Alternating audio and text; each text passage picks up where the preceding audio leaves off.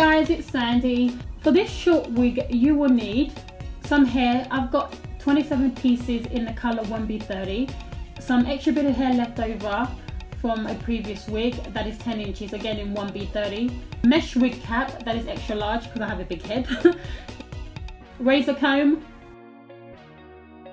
a rat tail comb, some scissors, any will do, some T-pins,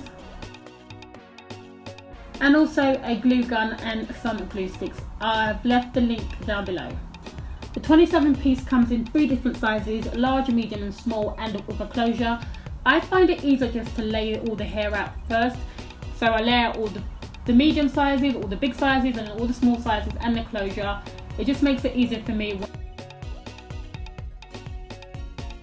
To start off with, I like to take a white eyeliner pencil and mark the back of my head. That's where the smaller pieces will go.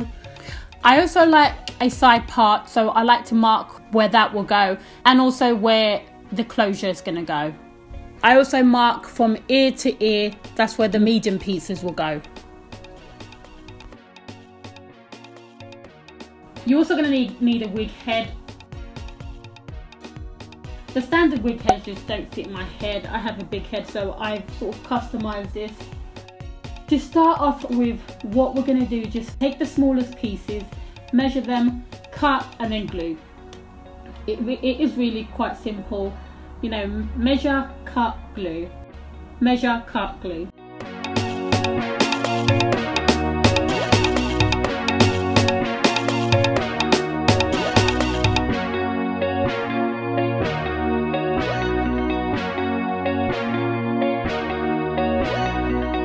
To get the ombre effect, I like to put 2 tracks of the black followed by 2 tracks of the gold, and then follow that pattern until we've used up all of the small pieces.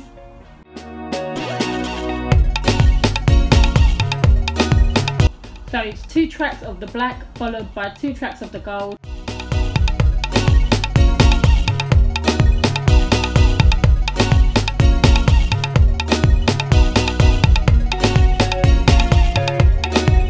Every now and again I like to take the rat tail comb and just comb through the hair.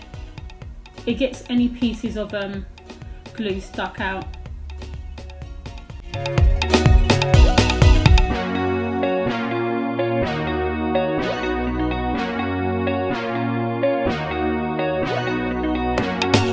The glue stick is really good if you want a quick weave. It may not last as long as sewing, but you know, if you're looking for something quick, then this is alright.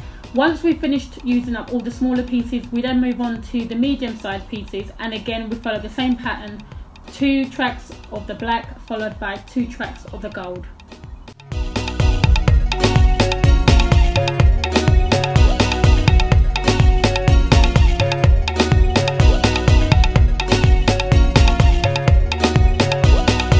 Again, comb through. This is what it looks like when I finish all of the medium pieces. Now we're just going to take the larger pieces and also leave some space in the middle because I'm going to put the 10 inches there, and I'm just going to go around the sides and put all of the larger pieces all around.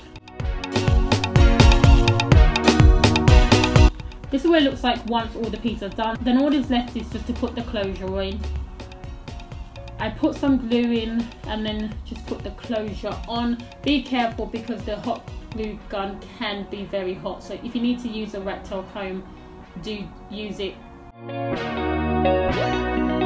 Next, all that's left is to get the 10 inches of extra hair and just fill in that gap. Again, just measure, cut and glue.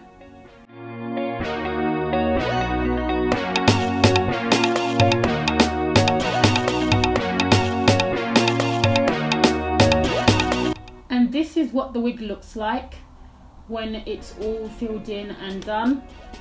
It was getting a bit late, so I had to leave it for today. This is the next morning, and all I'm going to do is just take the razor comb and just start to trim the hair off. I haven't shown it in this clip, but off camera I also put the wig on and then trimmed the hair.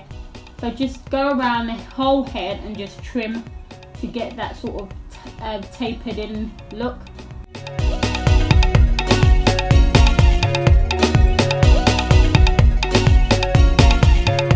And this is the final result. This is what the hair looks like after I've trimmed it and styled it. If you enjoyed this video, then please give it a thumbs up and also subscribe for more videos. And don't forget to hit the notification bell. It really helps me out and I really appreciate it. Thanks for watching. Bye guys.